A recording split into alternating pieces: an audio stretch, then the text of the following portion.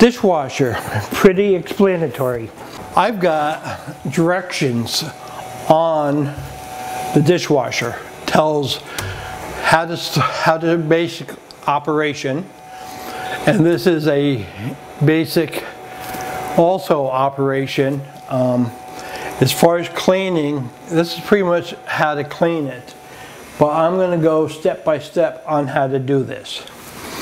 So first thing when you come in, it takes a little while for this water to get in there and heat up.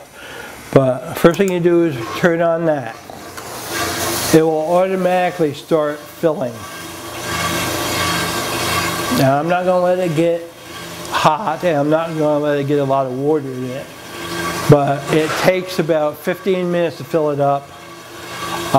At some point, you're going to look at this, and the water temperature is supposed to be about I think 160 degrees or thereabouts. Don't worry about the rinse. The rinse will get up to about 800 degrees when it actually rinses it. Dishwasher has an automatic soap and rinse, so you don't have to do anything. I've got actually a 5-gallon soap over there.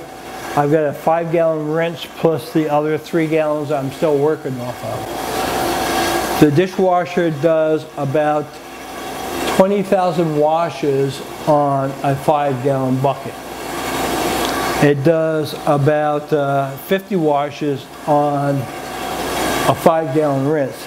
When it gets ready, this light will come on when it gets up to the 165 degree temperature. Take the rack.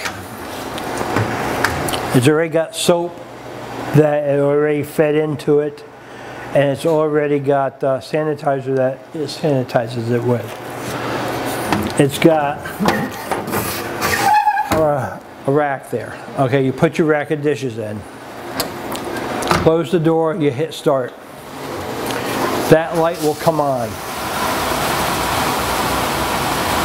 So it's going to go through a 3-minute wash. I want to say it does 60-second rinse. But when it does the rinse, you'll watch the rinse gauge. It'll start, temperatures will start climbing. So right now it's in the wash mode. It's showing that it's washing. When it goes into the rinse mode, this light will also stay on. And then when it's all done with the wash and the rinse, this light will go off. That will tell you you can open up the door and pull it out. When you're running the dishwasher, this door must stay closed at all times. There is a sensor behind this door. If that steam hits that sensor, the fire department's going to come here. It's going to set every alarm off in the church. Okay, see how the light went off? That means you're done.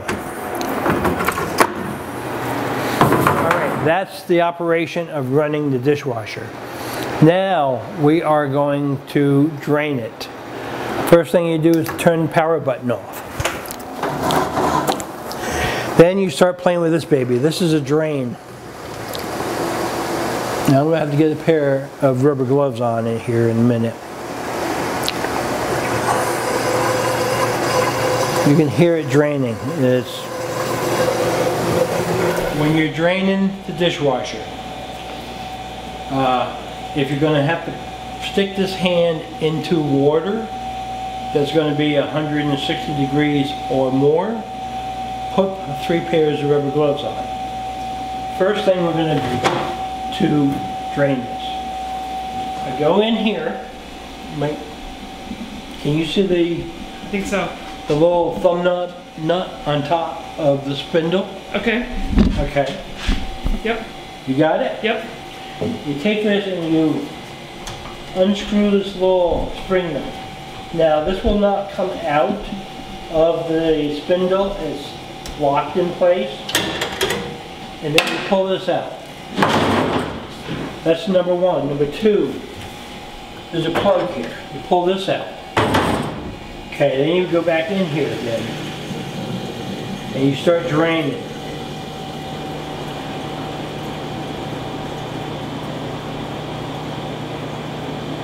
Takes a while for this to drain.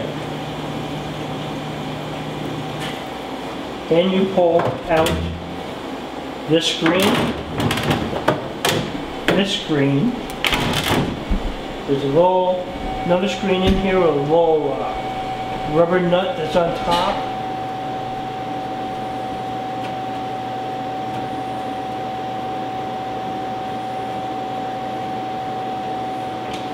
You unscrew the rubber nut. You pull out this filter. All these filters in the spindle have to be sprayed off. The screens are food catchers for any food that manages to get past the two top filters. That's why you got a bottom filter, you have to spray it off. Once we get the hose hooked up, you'll turn the hose on and you spray the inside of the machine, and you can spray all your screens off from this position. Now, it won't drain completely. It only drains the tank up above. And, you know, you can sit here for 20 minutes and it'll make that noise. Then what it does, it's got a regular tank down here that does not drain. It does, but it changes water. So what happens is when you turn the machine on, it fills up that tank and it fills up this tank. And that way when it needs more water in here, it shoots water from that tank into the machine, and then the water line over here fills that back up to capacity. So the water is constantly changing. So then after you've sprayed everything off, you put this back down over its little hole. You put this back on and you screw it down until you can't screw it anymore.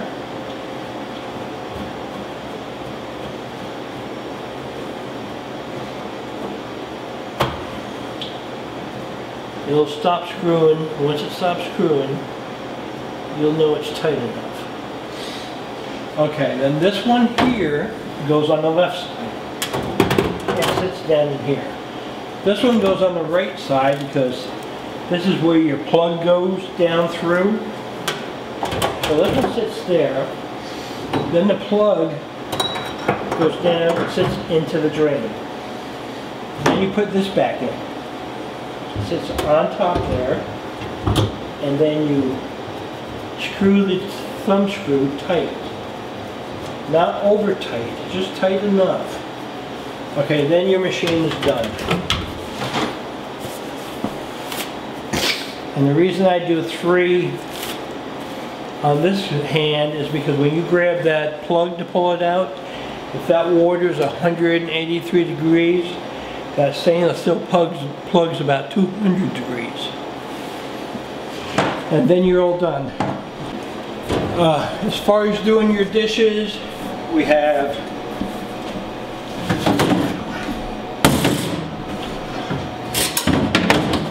two of these filled with soapy water. Hot soapy water. One's for your silverware, one's a rinse for your dishes. Then when they get the dishes, they will stack the dishes in here. Then they'll bring this over here. Bring it over here, they'll turn this on. They'll spray all the dishes off, get everything so it's gone off the dishes before it goes in the dish machine. Then when this thing starts filling up,